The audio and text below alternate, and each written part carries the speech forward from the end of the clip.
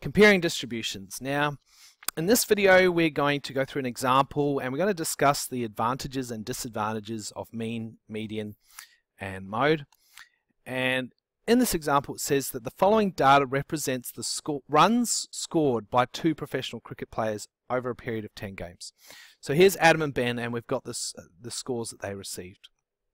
Question A says calculate the median and mean for each data set. Okay, so let's start with the mean for Adam, and then we'll do the mean for Ben. Now when you add all the numbers up for Adam, you'll get 400, and when you add the scores up for Ben, you'll get 400 as well. And since they both played 10 games, we divide by 10, and they get a mean of 40. So they both have the same mean. Let's look at median now. Let's see if that's the same. For Adam and for Ben. Alright, I'm going to pause, and because I need to write all the numbers in order, I'm going to pause and bring it up. Alright, so we have our numbers written in order. So for Adam, the median's going to lie here, halfway in. So the median is 35.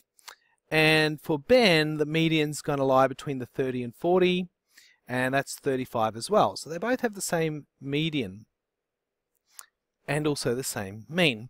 So let's talk about the advantages and disadvantages of each. First of all, the mean, I would say, is quicker and easier to calculate than the median. And the reason being is that the median can take a long time because you have to put them in order. So for the median, we'll put a disadvantage, which is that it can be long and tedious to calculate.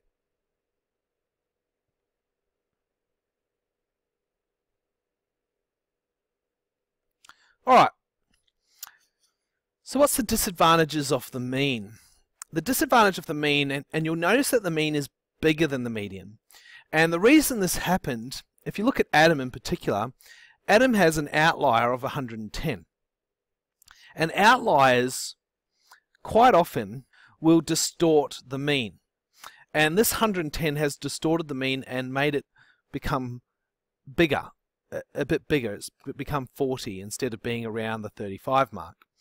So for disadvantages, we'll just say that the outlier distorts the mean. And the advantage for the median is that it ignores outliers.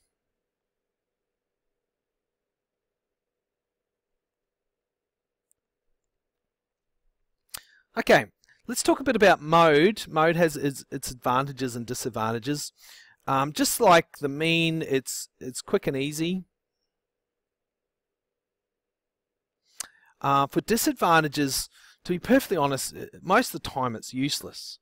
It doesn't usually give a good measure of center. Oops, I can't spell. It doesn't give a good measure of center. Most of the time it doesn't.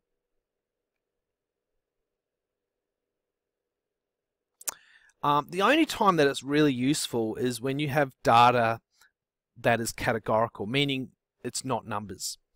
So it's useful for categorical data, such as the color of your hair or something that's not a number.